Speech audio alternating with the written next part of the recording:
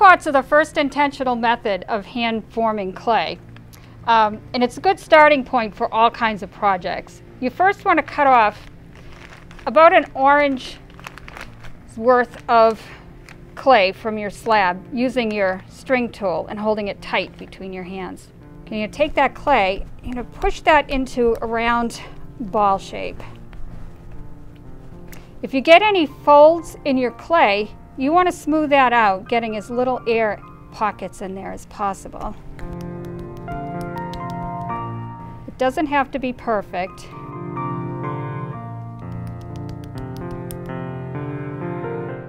Okay, once you have your round shape, you're going to take your thumb and you're going to stick that right into the middle.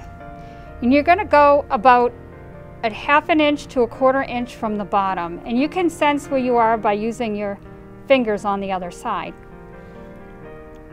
So the first thing you're going to do is open up your bottom. So I'm going to be pinching the clay, but it's less of a pinch and more of a smoothing motion. You're using the pads of your fingers and the pad of your thumb, and you're putting more pressure on the inside and using your outside fingers as a backstop. You want those clay particles to stay tight as they're widening out. So I'm just going to turn this in my hand, pinching and turning, staying to the bottom. And once my bottom is opened up, I can start working my way in a spiraling motion up the side of the pot, pinching and turning as I go. Okay, if you notice any crackings on the rim or the sides, you can come back and smooth that out as you go.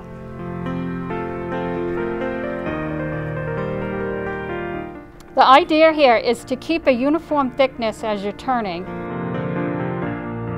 Okay, once you get your height, you can start working on your rim. If you notice any cracking, you can come back and smooth that out. And if it gets a little uneven, you can take that and tap that on the table, get it back into shape. Once your pinch pot is close to the size that you want, what you do is you'll set it down rim side on the table and let it rest. Once it's leather hard, you can come back with your cheese grater and clean up the outside and use a rib and clean up the inside.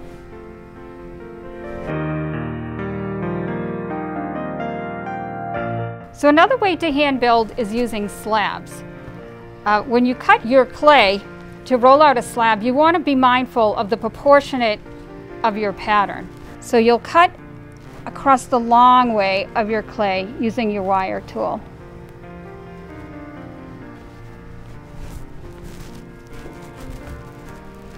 Okay, and you want to make sure that you have enough, at least in one direction, to cover the length or the width of your piece.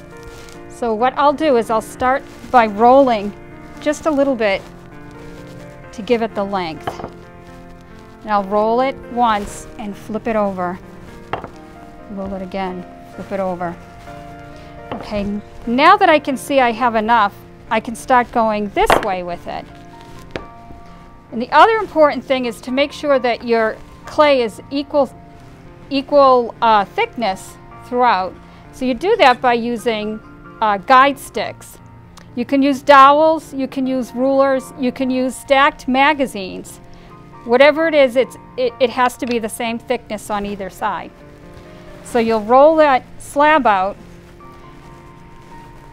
flipping each time.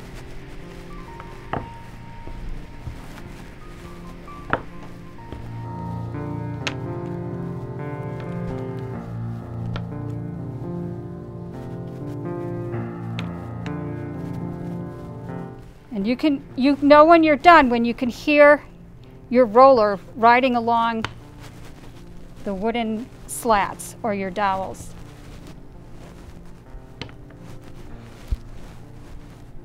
Okay.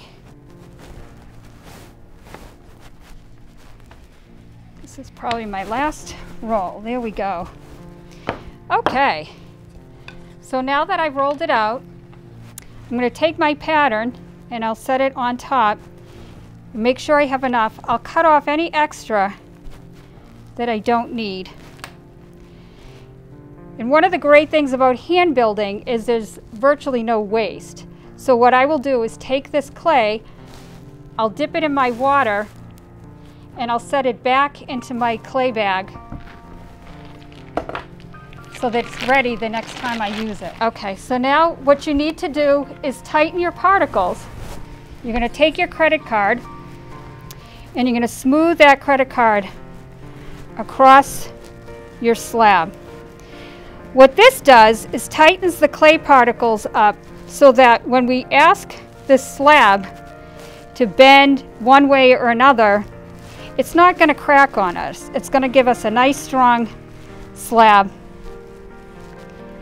It also helps get any memory out of the clay from when it was moved around before.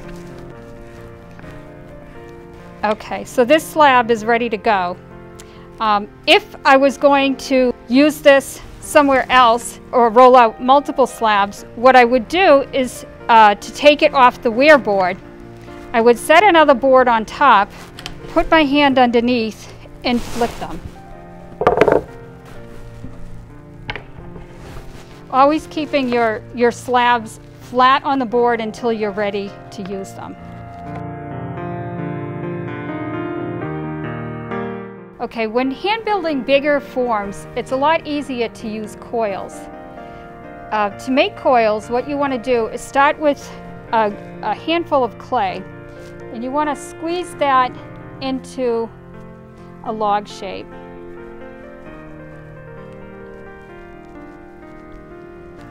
Okay, and then you're just basically going to roll that across the surface, adding equal pressure all the way across with your hands. If you go too much pressure, you can end up with an oval instead of a circle, and we want a circle.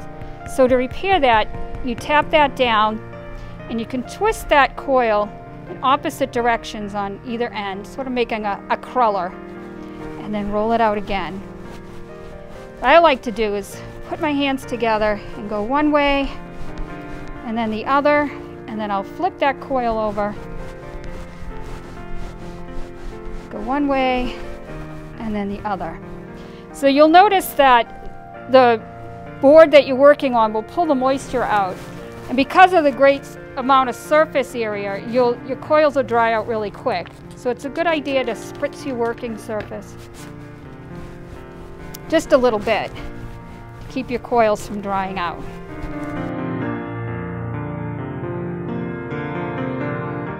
So a good rule of thumb when it comes to thickness is to roll the coil out about as thick as your thumb. Okay, I can cut this off.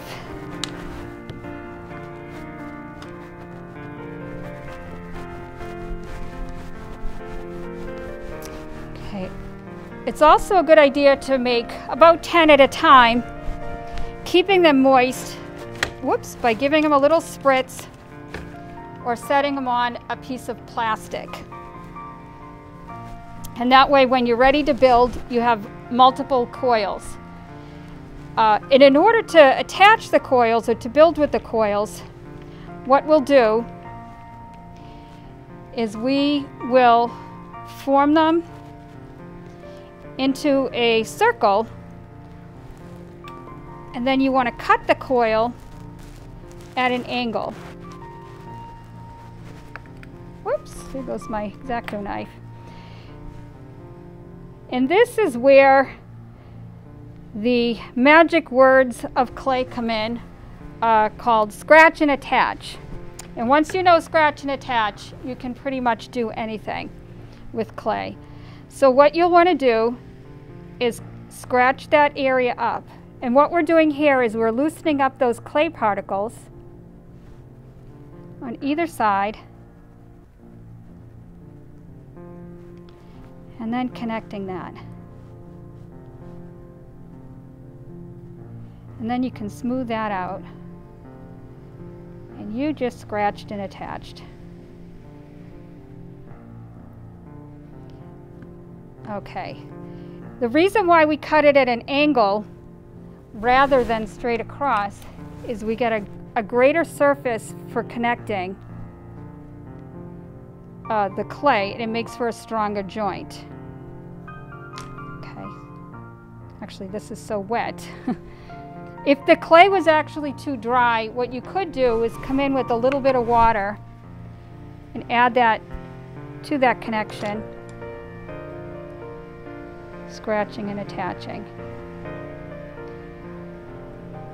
So as you build with coils, you'll scratch the next layer, the bottom layer, and scratch your next layer and attach. Now you have a choice of either smoothing it out or keeping the coils intact. But from there you can build big vases or any type of sculpture. So as you're working on your piece, you want to keep it moist until you're able to come back to it and finish it. So what you'll do is wrap it in a grocery bag. The produce bags are excellent. You don't want to use one of the shopping bags that they give you because those have cornstarch and it will dry your project out. So I'm going to come back to this piece. So how I'll wrap it is I'll put the plastic right up against the piece, just like this.